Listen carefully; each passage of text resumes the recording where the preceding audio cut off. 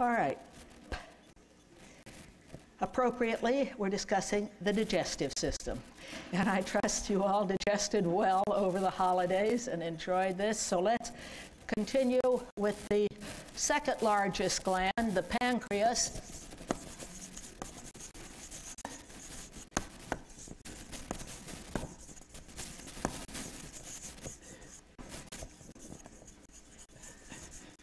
What was the first largest gland?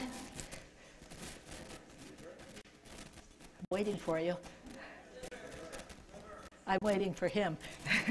Liver. Thank you. All right. Thank you. All right. The second largest gland.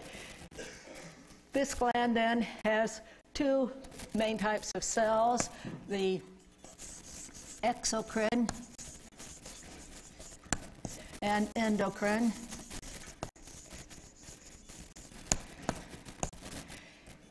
And the exocrine cells are called acinar cells. Acinar cells. And they secrete enzymes which go into ducts. Secrete enzymes into ducts. And the ducts eventually converge into a duct which joins the bile duct.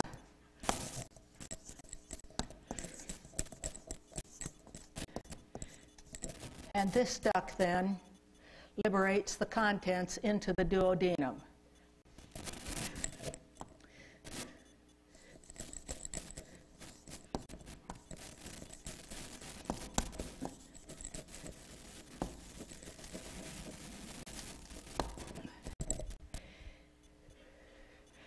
Two pancreatic enzymes would be examples: chymotrypsin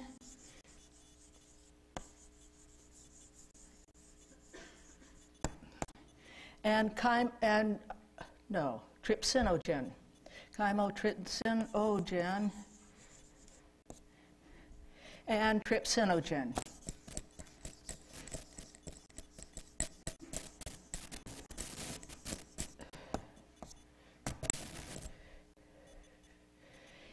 Then the endocrine cells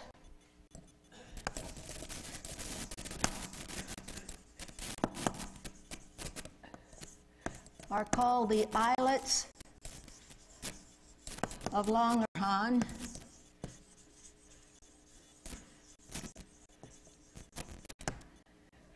And these islets then are scattered in little groups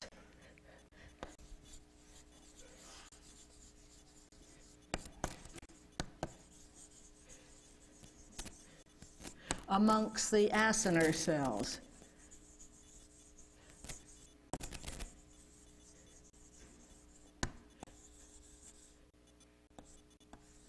By far, the greatest number of cells are acinar cells.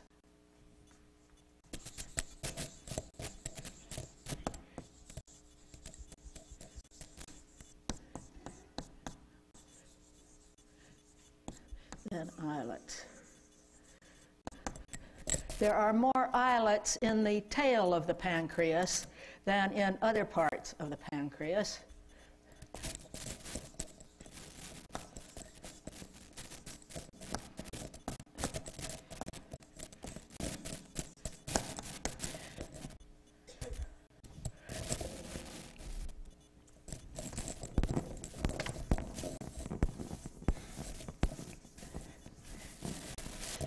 We may have mentioned previously the location of the pancreas, so you can see where the tail is.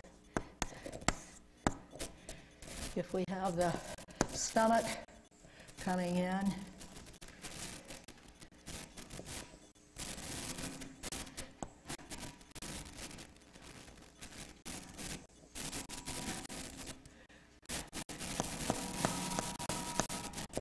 awful lot of noise. Do you know what's causing that? No? This is our stomach. This is our pyloric sphincter.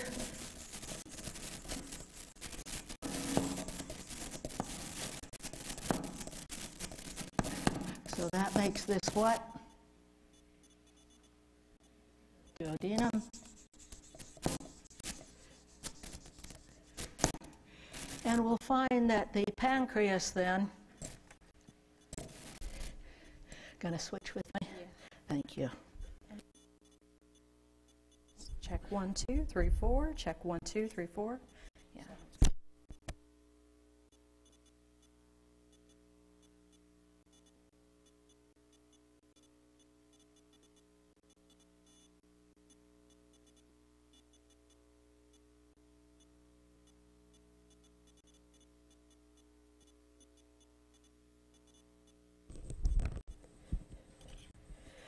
All right, we'll see how that is.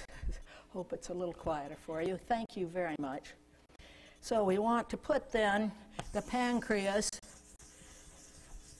in between the stomach and the duodenum here.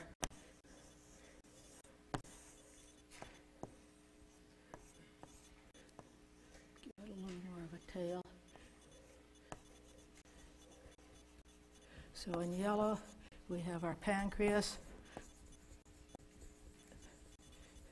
which will then have a head, a neck, a body, and a tail. So head, neck, body, and tail. And we said most of the islet cells are down in the tail. So the islet cells are of different types.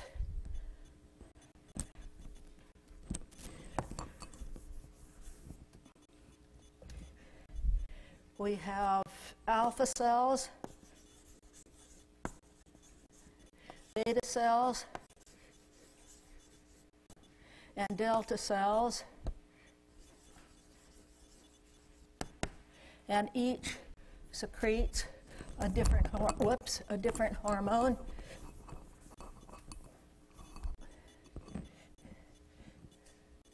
The alpha cells secrete what? Glucagon.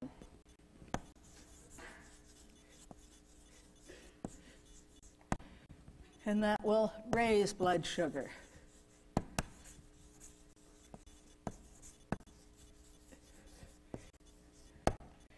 The beta cells, insulin,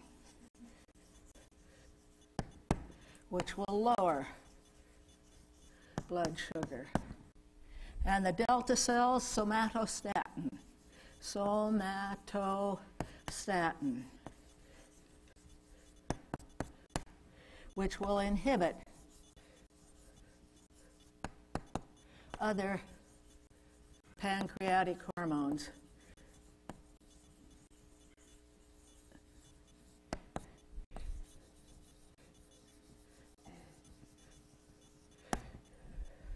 Anybody know anyone who's had pancreatic cancer? How are they doing? They died, yes. Used to be within a year after you hear from pancreatic cancer that they died. But I've been told now they're having greater success to carry them through. So if you have somebody, tell them that there are some positive outlooks. But we just all dreaded getting pancreatic cancer. All right, with that small introduction to the pancreas, let's move on to the kidney. Let's just call it the urinary system to start with. That's better.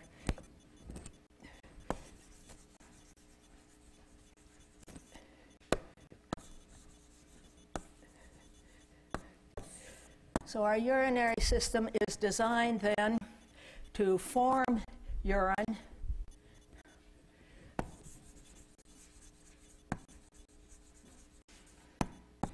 and excrete urine. So we need several structures involved here. We're going to have two kidneys.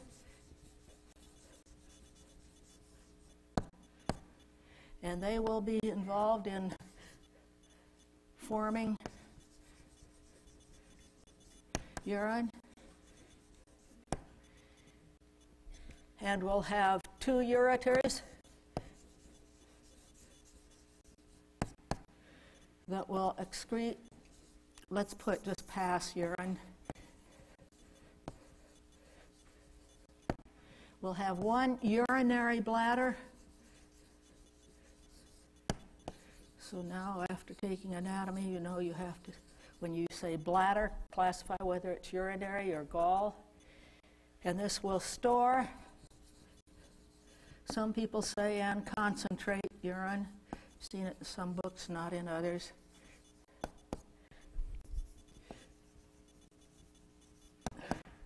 And then one urethra.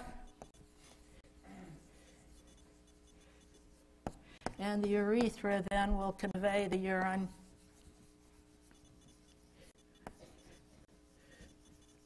to the exterior.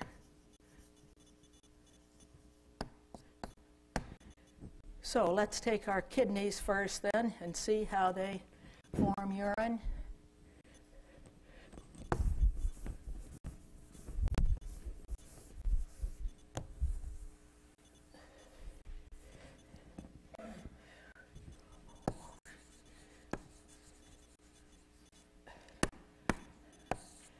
First, what's the size of a kidney?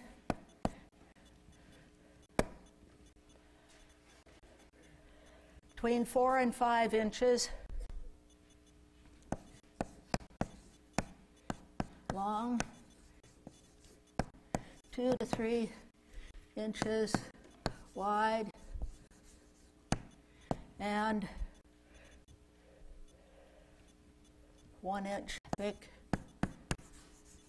These will vary. Did I tell you when we were teaching in Venezuela, they thought we were urologists and not neurologists, and they took us into a room filled with urologists. And I looked at my husband, he looked at me, what are we going to do? And I said, well, I'll ask him a simple question. What's the difference between the right and left kidney? Guess what we discussed? They'd never thought of it. Does it make a difference when you transplant? I had never thought of it. A kidney was a kidney. We gave them lots to think about, and we were completely ignorant, other than what I know in my basic anatomy. Anyhow, so it shows you've got a lot of adrenaline. You can bring things out rapidly, and I could tell you lots of stories that way, but I won't. We'll continue on why we learn about kidneys. Then we want the location of the kidney.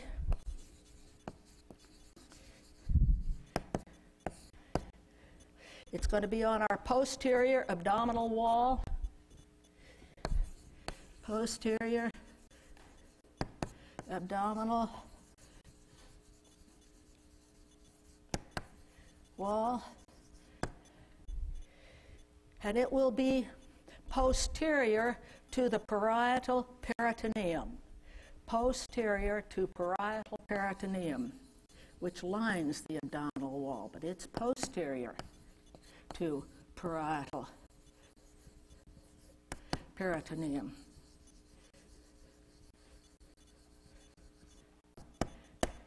So it's called retroperitoneal. Retroperitoneal. Important to know what structures are retroperitoneal. So if they are producing something abnormal, it won't go into the peritoneal cavity, it's retroperitoneal. Now, how do we define where it is on this posterior abdominal wall? It'll make a difference whether it's the left or the right kidney. The left kidney is, this is left kidney.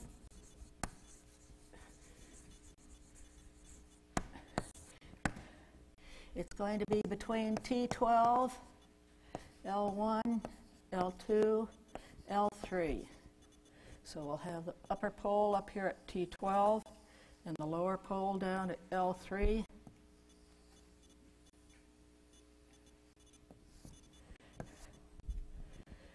Now, do you think the right kidney is going to be higher or lower? And defend your answer. No idea. It's going to be lower because we have the right lobe of the liver over here. So it has to be lower to be below the liver. We don't have the big lobe on the left side. So the right kidney is lower than left because of large right lobe of liver.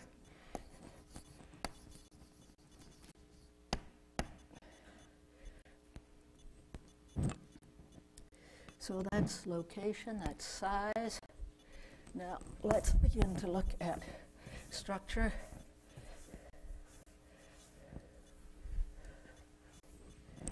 First we'll look at external structure.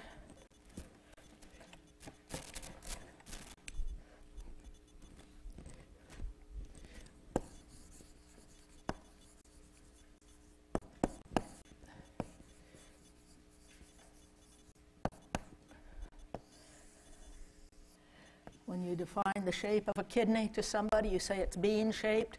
When you define a bean to somebody, you say it's kidney-shaped. But we know what you're talking about. So it's bean-shaped.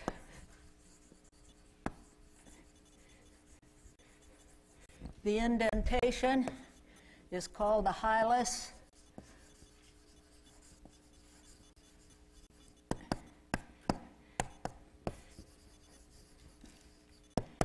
And in the hilus, we'll have the renal artery coming in.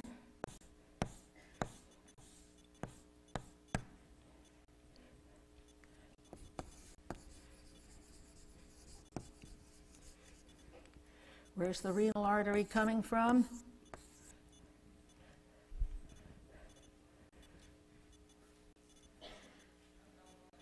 Thank you. Perfect.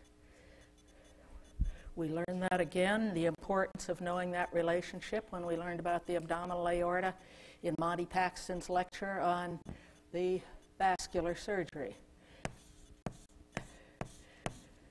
Then we have the renal vein entering at the hilus.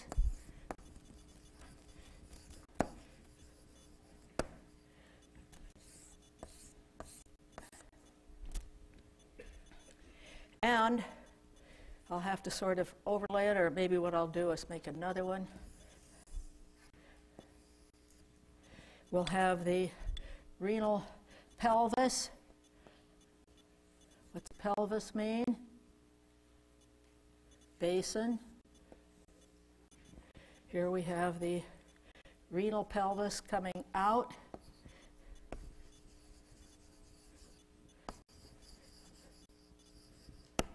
And it will continue into the ureter. So that gives us some basic landmarks. One more. Let's go internal.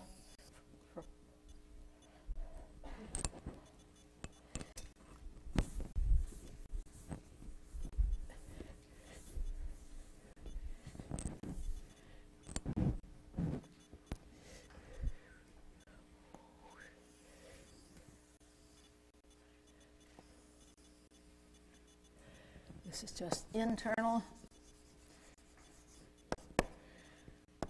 We'll have the cortex and the medulla.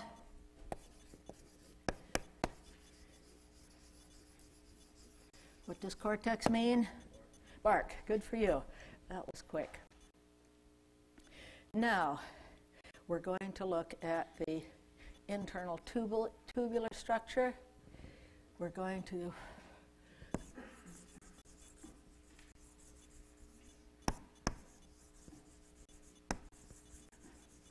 kidney is just masses of tubules.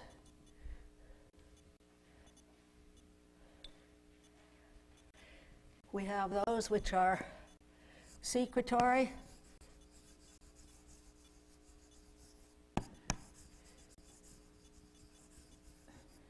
And those which are excretory.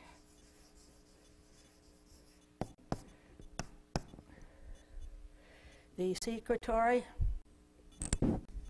will consist of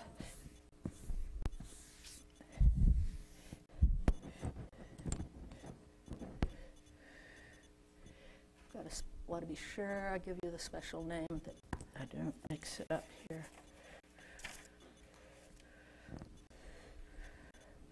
Secretory will be the nephron.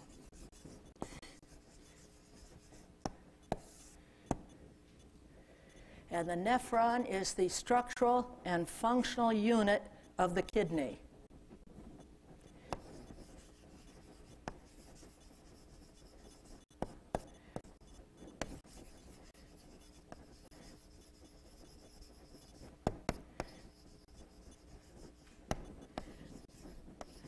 What's the structural and functional unit of the liver?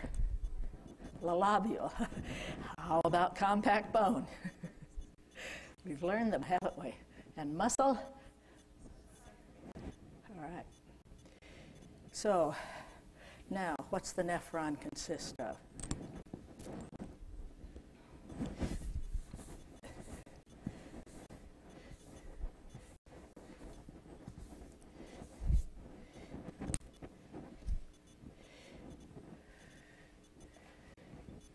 We have the secretory component,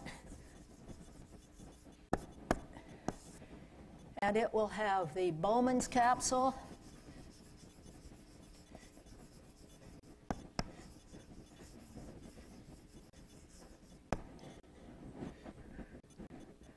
I hope you corrected. One of the students saw it was misspelled up there. I didn't write clearly when I turned that in today to be typed, so I apologize.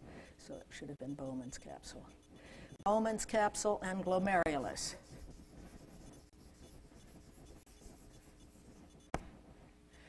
And this is called the renal corpuscle.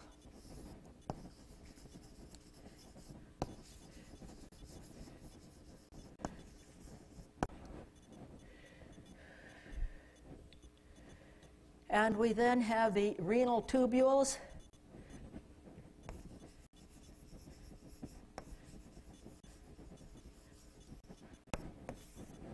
And these will be the proximal convoluted tubule,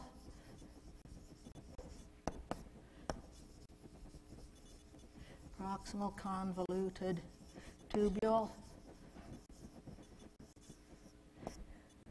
the loop of Henle, have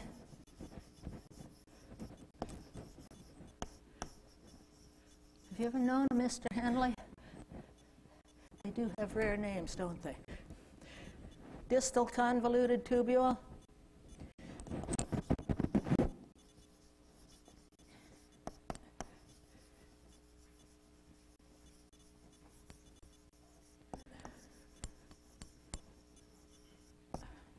and these are our renal tubules, and these then all make up our nephron, our unit. So we'll start, put some functional significance into this group of tubules.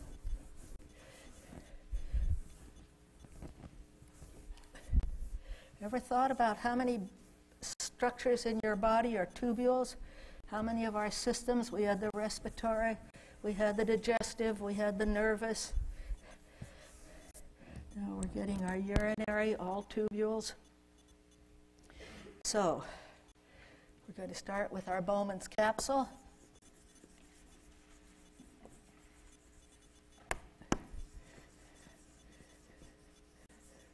It's going to have two layers.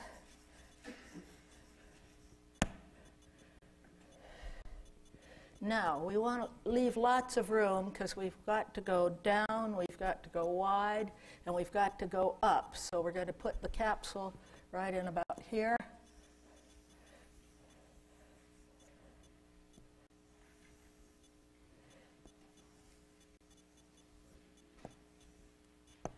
We have an outer layer, outer. What are you going to call the outer layer? Ooh, that should be so fast. parietal, right? Parietal layer of Bowman's capsule will be 1, and it will consist of simple squamous epithelium.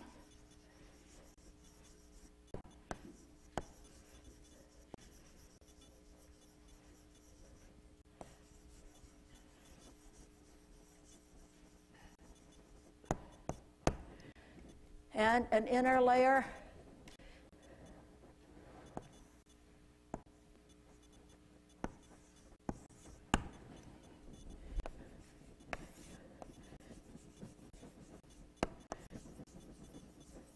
what are you going to call the inner layer?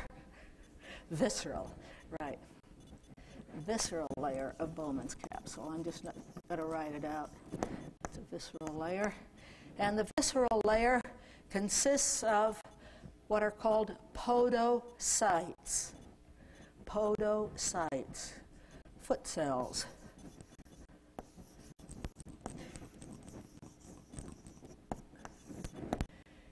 And these are to allow for filtration.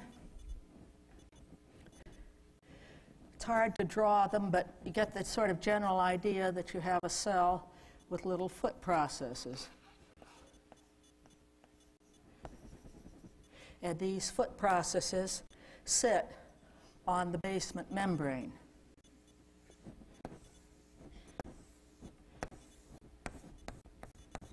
So that filtration can come through these openings between the foot processes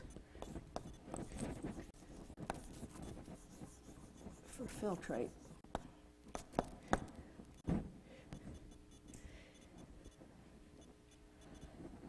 So, with this, I want to introduce the term glomerulus, which is the other component of the nephron in this region.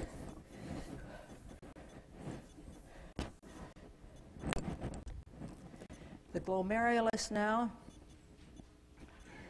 we're not going to go through all the arteries which lead to it, but our purpose in forming a nephron, as we said, was to filter plasma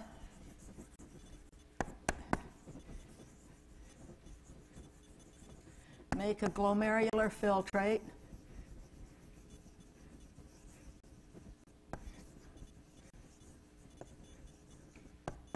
which will eventually form urine. So we have to have the structures that will carry these functions out. So we've got to bring the blood supply into our Bowman's capsule. It'll be coming in as an afferent arteriole. Now leave room here because we've got to bring other things above it. This will be, we'll call it 3 here. Move it over. 3 equals an afferent arteriole. Bringing in arterial blood. It's going to break up into a massive capillary bed that comes right against our podocytes in our visceral layer. And this will be 4. 4 will be the glomerulus.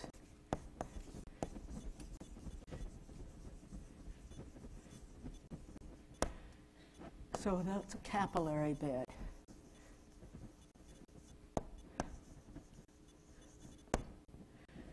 Which will be bringing in arterial blood. And then after the filtrate has been formed, the blood continues on as the efferent arteriole, E for exit.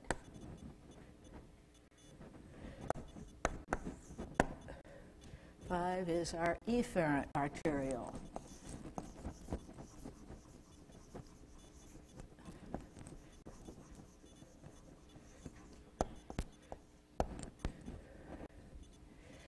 So now our purpose is to form a filtrate that's going to start collecting in this series of ducts that we want to develop.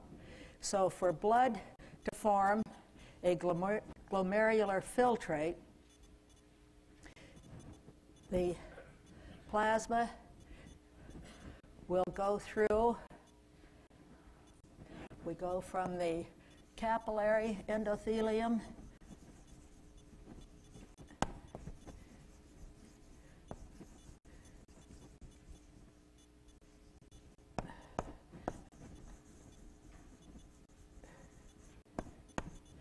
and through the podocyte, then through the basement membrane,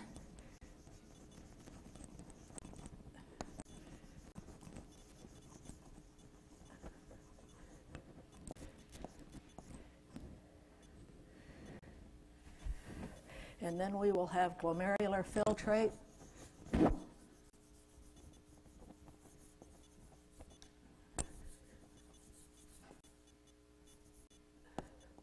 What do you think's the most important structure here to be getting our glomerular filtrate? Basement membrane. The basement membrane will not allow molecules over 70,000 with a molecular weight. Molecules with molecular weight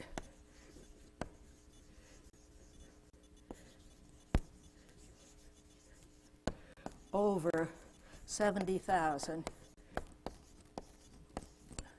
not pass basement membrane.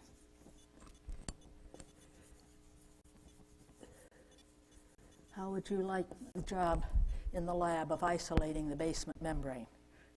They were doing this in Copenhagen back in the 60s.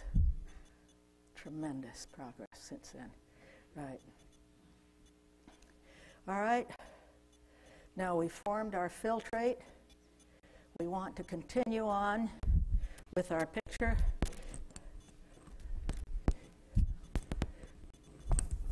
To see what happens to get us some urine. But in order to do this, let's find out how much blood goes through the kidneys each minute.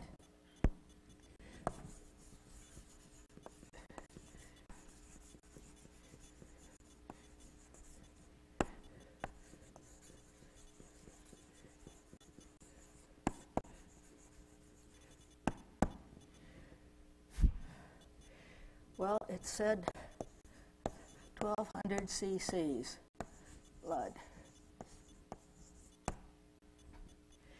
Out of that, 125 cc's of glomerular filtrate.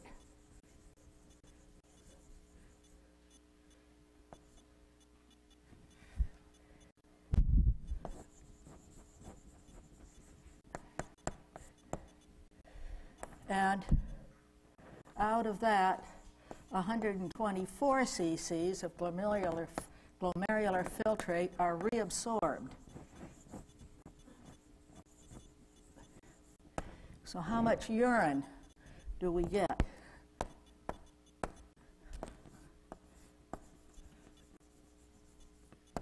One cc. You think you could design a kidney more efficient? What have we got? 1,200 cc's of blood is needed to extract 1 cc of urine. This is 125 cc's of filtrate per minute. Picture your kidneys. Do you see them there? Never think about them. Just get mad if they don't work.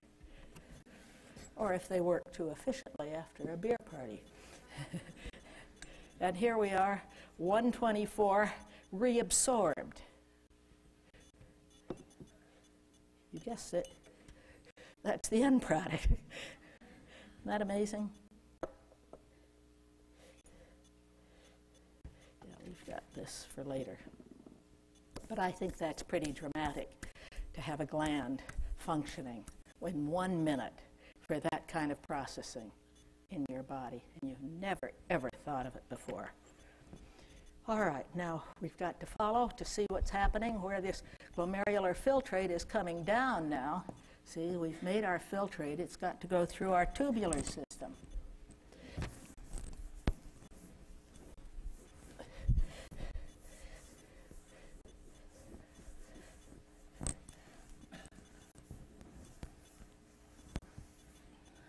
So we first encounter we're going to draw it and then come back and speak about it, all right? We're going into the proximal convoluted tubule. And we're just going to make one convolution here, even though there are hundreds, as a representative sample.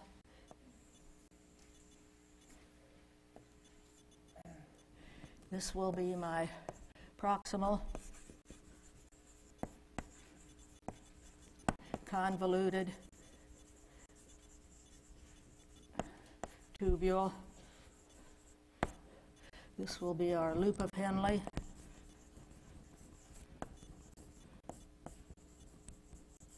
That's the descending limb.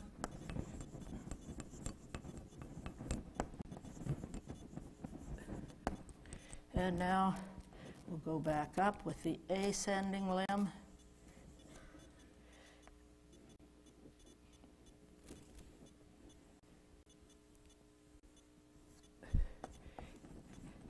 Ascending limb. And it will come all the way up. Now this is why I asked you to keep space up here. That was our afferent arteriole. Going to take it off at the moment. Take it all the way up. All the way up. Clear around. I'm going to switch these because I want this to come around and out, and I want it to be this one should be, I want an inner coming in, like this.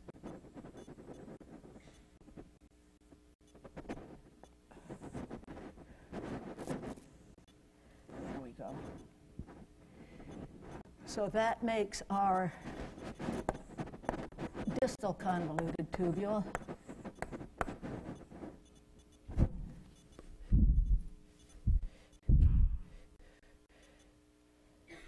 And gets us through our nephron. So now, what's happening? Why do we need these? And what are the differences between or amongst them?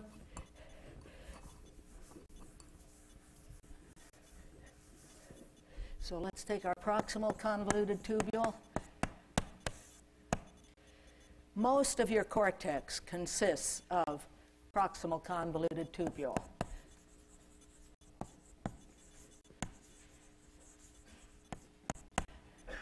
So it will be lined with cuboidal cells.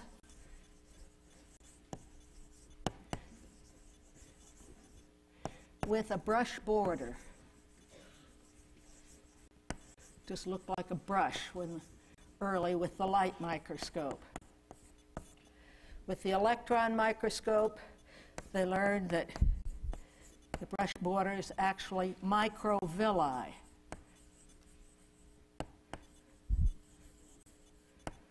So, as we had in the intestine, increasing surface area by having microvilli.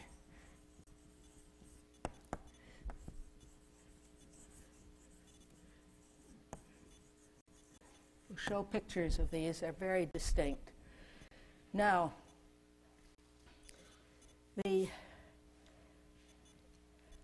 what's the function here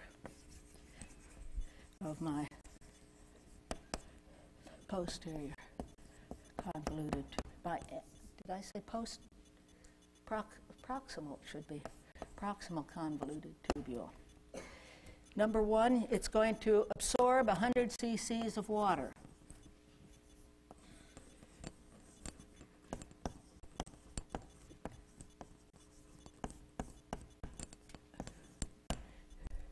It's going to absorb any glucose that comes in.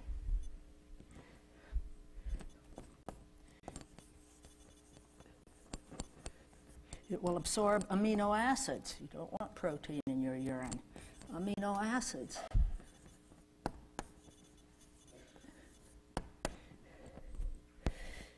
It will absorb sodium ion,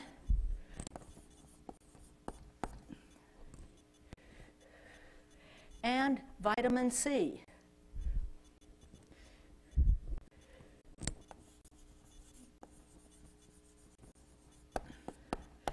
Tremendous reabsorption going on in all of those proximal convoluted tubules.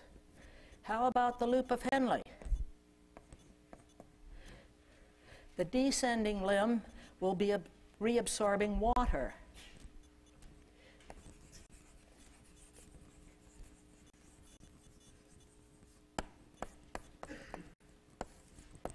The ascending limb will reabsorb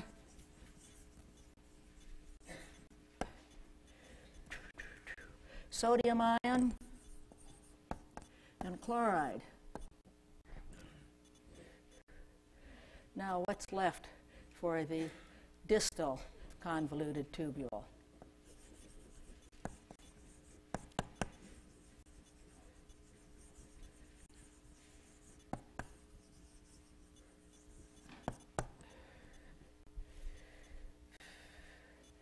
We'll have water.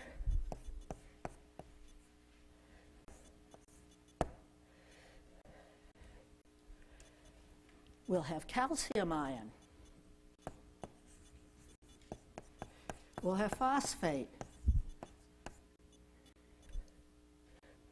and sodium. But something different is happening in the distal convoluted tubule rather than just absorption. We'll have secretion. This is absorption with all of these. And then there'll be secretion. What's being secreted? Hydrogen ion and potassium ion. Hydrogen ion and potassium.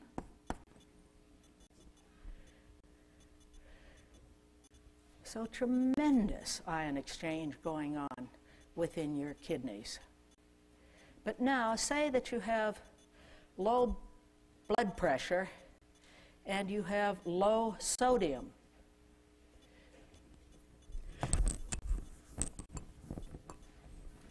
Did he click? Yes. Okay, well then I'll give this next time because I want you to see the slides while it's fresh with this.